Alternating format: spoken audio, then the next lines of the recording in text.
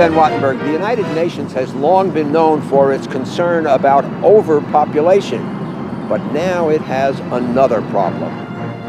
According to the eye-opening data in this bland-looking document, the following case can be made. Never before have birth rates fallen so far, so fast, so low, for so long, all over the world. The potential implications, environmentally, economically, geopolitically, and personally, are both unclear and monumental, for good, for ill, or for both. In the next half hour, we will go behind the scenes at the United Nations and talk to demographers from Asia, Europe, and, of course, America. The topic before the House: is the population explosion over? This week on Think Tank.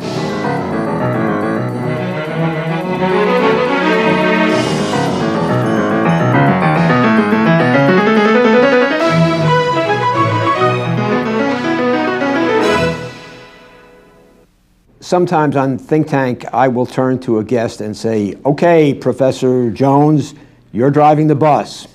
That is, Professor Jones, lay out your case for us before we comment on it either adversely or positively. Today, on this issue of demographics, I am going to drive the bus. Over the last 35 years, I've done books, articles, and television programs about population and developed my own, sometimes controversial views. Most recently, I wrote an article in the New York Times Magazine section that generated a blizzard of response. Later in the program, we will be talking with a distinguished demographer, Dr. Alene Gelbard of the Population Reference Bureau, who has her own views about what's going on. To begin our crash course on modern demography, let's take a look at this document recently published by the United Nations. A central index of population growth is the total fertility rate. That is, the average number of children born per woman over the course of a lifetime. After World War II, global fertility rates ranged near 5 children per woman for several decades, triggering talk of a population explosion. After all, for a modern country, a total fertility rate of 2.1 children per woman yields population stability over time. It's a magic number because it represents the number of children a woman would have to have on average to keep one generation as large as the previous generation. It's the replacement level. By the mid-1970s, those high rates began tumbling. 5, 4, 3, less than 3, down now to 2.79. How come? There are almost as many reasons as there are countries in the world, including but not limited to urbanization, more education for women, higher incomes, legal abortion, better contraception methods, greater acceptance of homosexuality, later marriage, difficulty of conception at older ages, more divorce, and lower infant mortality rates. But that global trend line tends to mask some very different situations.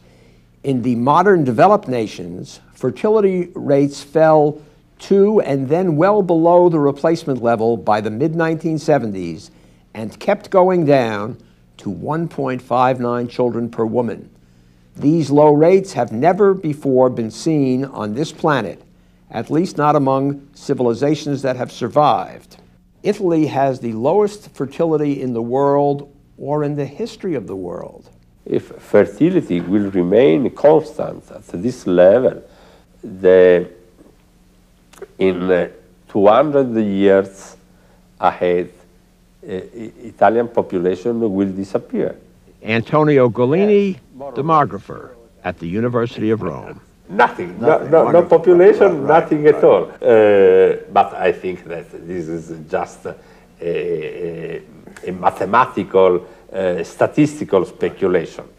And we can say that if fertility will remain at the same level for 30, 40 years, Italian population will be reduced by 1/3, more or less. France also has a low fertility problem. Nobody I know, no demographer, no social thinker who could have imagined that societies could have much below replacement fertility, and that so many couples would remain childless. That's totally new. If the French fertility rate is 1.6 or 1.7, that's still 20 to 25% below replacement. That's a big gap.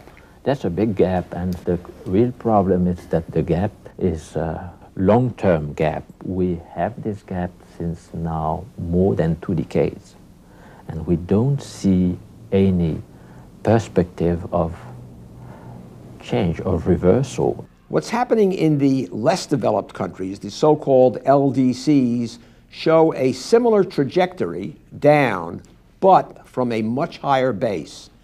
That drop from 6 children per woman in the late 1960s to 3 children per woman in the late 1990s is the fastest on record, and although still moderately above the replacement level, continuing to fall rapidly. American fertility rates have fallen as well, below the replacement rate for 25 consecutive years, but to levels higher than in Japan or Europe. What have these rates yielded in terms of total global population? Dramatic growth from 2.5 billion people in 1950 to 5.9 billion people in the late 1990s. So, falling fertility rates and climbing population, a battle of trends between a population explosion and a baby bust. Which trend will prevail? The United Nations offered 3 scenarios in their 1996 data volume: high, medium, and low. Now, as fertility rates keep falling, the United Nations is preparing to lower that so-called medium rate for their 1998 publication. In late November of 1997, for the first time ever, the UN called together demographers from nations where fertility rates have already fallen below the replacement level. I was invited to participate in the discussion and to interview some of the participants. The total fertility rate in Germany today is 1.3, and it's one of the lowest levels in the world. I think there are a number of things that are going on, and I'll try to be very short. I think firstly, we're now in a time of the world in which fertility rates, the number of children couples are having, is declining everywhere. Not just in the West, not just in Europe or Northern America, but in Asia, Latin America, and over the last 10 years in Africa. Fertility still remains very high in Africa, but it's begun to decline, and we know once fertility declines, historical experience tells us it will continue to decline. The total fertility rate in China currently is about 2, a little below 2. On average, fertility is going down in the world, yes. But in European countries, fertility is now leveling off, and in a number of places it's gone back up. An example of a situation where it went up fairly sharply when the timing of childbearing changed is Sweden. Sweden had low fertility, about 1.5, 1.6 in the 70s and early 80s. And in the late 80s, the government implemented a program that encouraged women to have children early. That had an immediate effect by changing not only the number of children women had, but also the timing. And fertility jumped from 1.6 or so to about 2 in a very brief time. And then it went down again. And eventually it came down because these measures, I think, were in fact not continued over time. If it had, I think they might have had more of an effect. I believe that global fertility rates will continue to go down. Now, is this good news or bad news? To discuss the data and the outlook, I am pleased to welcome Dr. Alene Gelbard, who has her doctorate in population dynamics from Johns Hopkins University and is now Director of International Programs for the Population Reference Bureau. Alene, thank you very much for joining us. Let me begin with something you wrote in a letter to the New York Times about that article that I wrote, which you said that Ben, quotes, exaggerate the pervasiveness and the future certainty of these fertility declines. Now, what did you mean by that? Well, there were two reasons. One is that taking a region like Africa, you said that in many countries there, the rates were plunging. And in fact, there are really only 3 countries that I would characterize having had plunging fertility rates over the last 30 years. 2 island countries, Réunion, Mauritius, and then South Africa. And for the region as a whole, it has declined, but very slowly. For sub-Saharan Africa, the total fertility has gone from just under 7 to over 5. So they still have a long way to go before reaching the replacement level fertility that you mentioned. And the second factor is that even though these fertility rates are declining, and I agree with you about how dramatically they have declined when you look at them on a global basis, in addition to regional differences, the impact of these declines, you can't look at what's happening in Europe and say that same thing is going to happen very soon in a lot of developing countries, because these countries have much younger age structures and than European countries. And it's true that a country can't begin to stabilize or decline in terms of population growth until after it has reached replacement level fertility, or 2 children on average per woman. But it also doesn't start declining immediately or very soon thereafter unless it's a much older population. You say that the African fertility rates have fallen from a little below 7 to a little above 5. Now, that decline is very interesting. First of all, the African rates, unlike those of countries all over the world, had remained very high till very, very recently. And everybody said, the standard argument in this kind of a discussion was, what about Africa? They're still up there.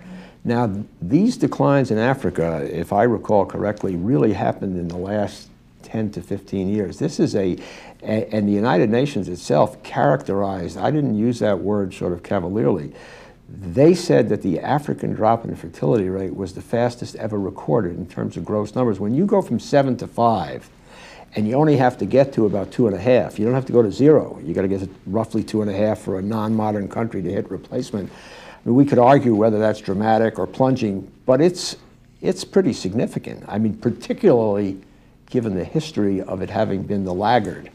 Well, but let's go back to what your premise is. The article, you titled the article, "The Population Explosion is Over," and the premise is that the declines that we've seen in developed countries and, well, in developing countries as well, are going to lead soon, was the impression that you conveyed, to declining population. Let's look at the conditions that are facilitating the declines that we are seeing.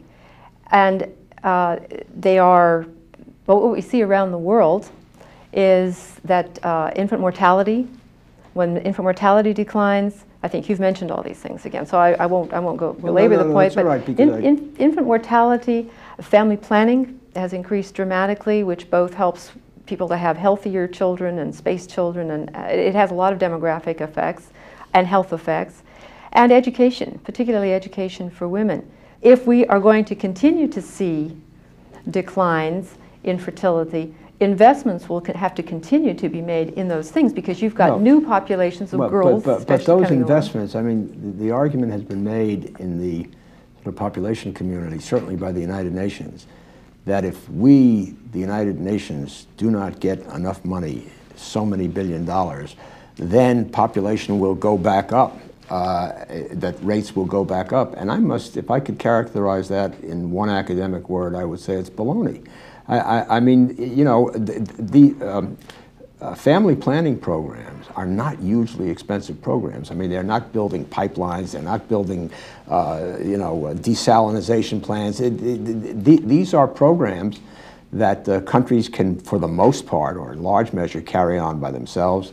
There are bilateral aid going. There is, moreover, a lot of evidence, with all due respect to the good work that the United Nations and agencies like the Population Reference Bureau have done to encourage family planning around the world. There is a modernization program, there is a modernization phenomenon going on around the world that has pulled fertility rates lower, even in countries where there have not been these formal programs. Well, I think that we have seen a dramatic decline. I agree with that in most places.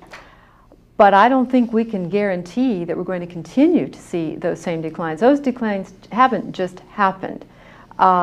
They really have been affected by very concerted investments in social development, to use a term that probably a lot of people aren't wild about, but it hasn't been just economic development. They've been investments in people's health and giving people the ability to make their own decisions about when to have children and when not to have children. I raised the issue of education because... But what evidence do you see that there's a turnaround in that? I'm not saying there's a turnaround. What I'm saying is that you are not the only person who, although I think you've given most attention to this issue, and I think you should be applauded for pointing out that there's more there's more than just growth going on when you look at global trends.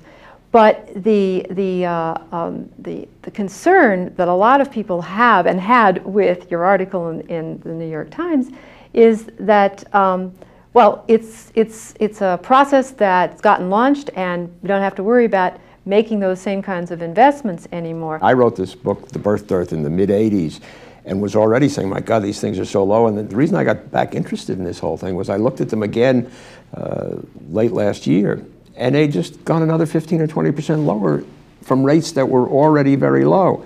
And you start, you think about the discussions we've had in the United States about the Social Security crisis, for example, which is basically driven by this whole demographic situation of lower birth rates, not being able to support elderly populations.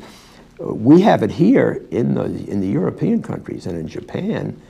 They are devastating economic problems because they don't have payers in. They have recipients. They're going to have to dramatically alter their economies and their social welfare programs. And I just think it's a real problem. You're portraying a scenario which I agree with. I mean, is very threatening to people in their old age not to have workers coming along, if we have a social security system like we do, or social welfare systems as in many European countries, that can provide enough resources to enable people to live good quality lives in their older ages. And depending on it varies in terms of how much they are dependent on a social system or not. So again, thinking about what are the conditions that might precipitate an increase. If you imagine a scenario where these countries, people in these countries look around and say, if I don't have children to help me in my old age, nobody else will. So I raise that because I go back to the fact that you really do need to look at these conditions. How likely are they to continue? And people's decisions are really influenced by not only their own well-being, but what can they provide for their children. So, okay, let's talk now about, you brought up, again, the less developed world. Let's talk about that. We saw in those charts in the beginning of the program that these are fertility rates for the less developed world have gone in the last 30 or so years from about 6 children per woman to just a little bit above 3 children per woman. And you need about 2.5, 2.4 for replacement in those sorts of societies, maybe a little less. Now, China has gone way, way down below replacement. Of course, there has been some coercion there, so that's a special case. India, which was regarded as a great basket case for so many years, has gone from about 6 children to about 3.3. And let us stipulate that these are younger populations, and there is continued population growth even at low fertility rates. That is, we agree on that. That is absolutely correct. On the other hand, if you're going to go down to population decline, that is a period just arithmetically you have to go through because of the nature of the societies. Isn't it logical to say, after 30 years of dramatic, or 20 years at least, of dramatic drop in the fertility rates in the less developed worlds, apparently at an accelerating rate in this last 10 or so years, that is likely to continue? Well, two responses. One is that anytime you introduce something new, and let's just take family planning, which was something that was new to a lot of couples who wanted to have fewer children, once the idea took hold that if you had fewer, you could have fewer and healthier children by doing something like using family planning, then there's always a group of people. It's like any new idea or innovation or any new product. There are always a lot of people who will say, gee, I really needed this, and will respond immediately. So that could be one factor for contributing to such a decline that may not imply the same rate of decline in the future. So you have to continue to make, again, these investments that I've talked about, and the question is will countries be able to keep making those investments? Remember that the populations are still growing. Things like health and education. Exactly. But is there any evidence?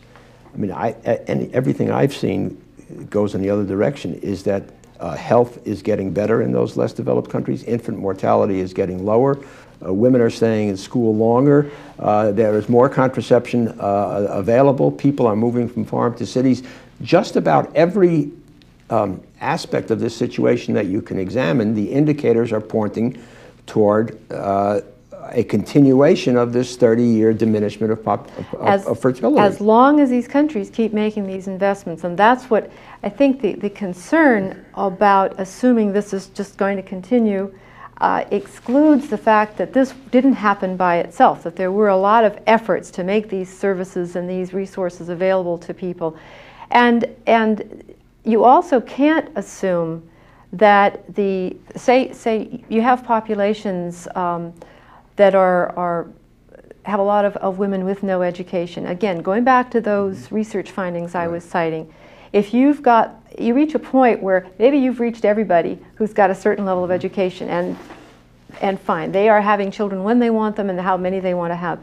We still see around the world, within each of these countries you've talked about, with these declining fertility patterns, that women with no education have more children than they want to have, and sometimes more educated women do too. These things aren't, family planning, other things aren't foolproof, but there's a larger gap among uneducated women than educated women. So what I'm trying to say is that there are still populations within these populations. I would agree with that, but is your concern about these less developed countries not so much about how many people there are, but how poor they are? It's a question of their quality of life, and how well equipped those countries are able to provide that. That has, for those populations. Do you think population growth diminishes quality of life? Not always. We have examples throughout history where population growth was a good thing. Take a look at the United States. Look at the United States. But it's... And even within the United States, those areas that have low population growth or negative population growth, like rural areas and inner cities, they are doing the worst, and the areas with the highest population growth, the sort of hot suburbs, are doing the best. And that's a very good example of how you've got to look at the context. Mm-hmm. Where rapid population growth is detrimental to the quality of life is where you've got weak economic structures, weak political structures, and they are in urban areas or whatever you look at, they are unable to provide for and make the investments so that the people in those populations can have health and education and the wherewithal to compete effectively. And let's just wrap this up and let me see if I can formulate what we do agree on, and then we can stop. Can we agree on this statement? There are demographic changes going on in the downward direction that are happening more rapidly than any of us had expected. Yes. With consequences that we don't yet fully understand, but that we ought to keep a very close eye on. Yes, and I would add, okay. You have to let me add. Fine, go ahead. And I would add that we shouldn't allow ourselves to think only about those trends. You have to look at the consequences of those trends globally, and there's still a huge amount of growth going on. I would accept that. Okay. Okay, thank you very much. And thank you. For Think Tank, I'm Ben Wattenberg. We at Think Tank depend on your views to make our show better. Please send your questions and comments to New River Media, 1150 17th Street Northwest, Washington, D.C. 20036. Or email us at thinktank@pbs.org. To learn more about Think Tank, visit PBS online at www.pbs.org. And please let us know where you watch Think Tank.